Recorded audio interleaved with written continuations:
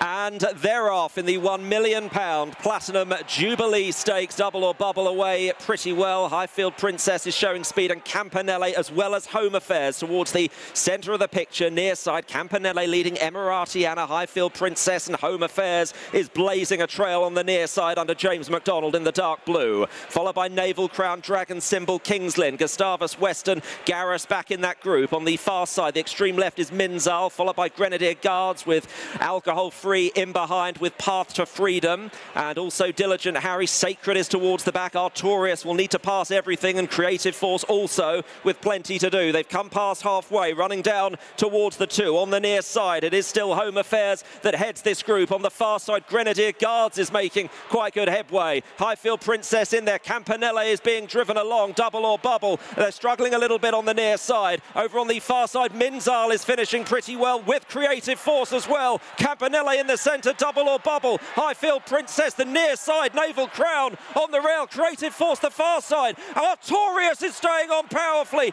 And the centre, Creative Force. The near side, Naval, Crown. Tight between the Godolphin.